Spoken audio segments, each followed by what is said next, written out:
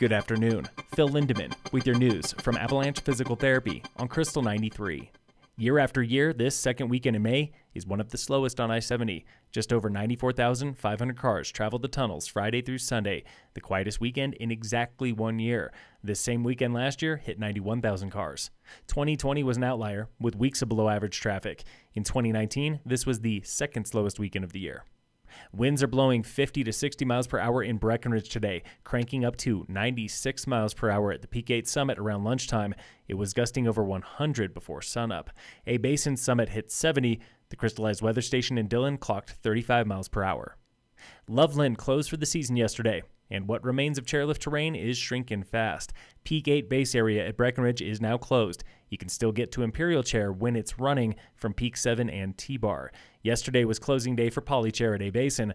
Montezuma Bowl and the Beavers are also closed.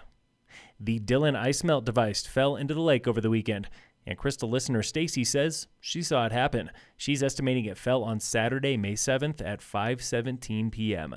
No official time yet. Summit Rotary still needs to retrieve the device. Stay tuned. First place gets $4,000. Summit School Board meets with teachers tomorrow for contract negotiations and what could be their second pay raise in 2 years. District teachers started at $48,500 this year, $4,000 more than last school year. The district hopes to hit $50,000 by 2023. Meanwhile, teachers in Eagle County are fighting for the same $50K benchmark, and they are slower to get there. They started at $45,000 this year. We were at Summit Panorama Orthopedics today in Frisco, where orthopedic surgeon Rita Baumgartner has seen it all, including this sneaky little ski injury. What's called a skier's thumb, which is a tear of the ulnar collateral ligament of the thumb. Somebody sticks their ski pole down hard, it really brings the thumb over to the side and can tear that ligament. A clean bone break is the best outcome. Just 6 weeks in a brace, no surgery required. But if the bone does not break, if it's just a ligamentous tear, those don't heal well without surgery. So we're typically taking them to surgery, and again, about 6 weeks of pretty light activity while we wait for that repair to heal. It can happen to mountain bikers and boaters too. Baumgartner says May is prime time to fix those nagging injuries before they derail your entire summer. Carpal tunnel syndrome, so numbness and tingling in the fingers, sometimes tendinitis in the thumb, trigger fingers when the digits are catching. So definitely mud season is the time people want to come in and get their injuries sorted out so they can take that time off and then get to their summer sports. In sports, the Avalanche hope to sweep the Predators tonight in Game 4 of the opening playoff series, 7:30 on ESPN. The Rockies face the Giants at 7:45. And in local sports, brought to you by Red Mountain Autos at their new location in Breckenridge.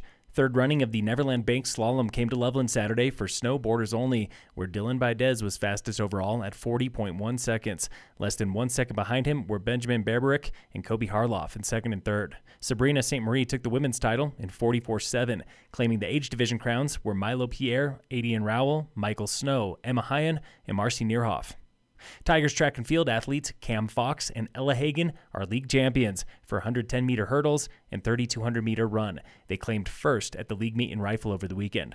But endurance coach Mike Hagen is just as impressed with senior Lucas Sudoff, a first-timer on the track team and the only senior running distance. His rapid advancement and learning how to train and compete has been so significant that he made a 9-second personal record in the 800-meter run at the league championship. 9 seconds is, incredible. That was good enough for 12th in the 800-meter. The Tigers have one more regular season meet before state coming up Friday in Longmont. Tomorrow, Summit High Baseball is tentatively scheduled to play their first home game in Frisco, hosting Basalt. Phil Lindemann with your news from Avalanche Physical Therapy on Krystal 93.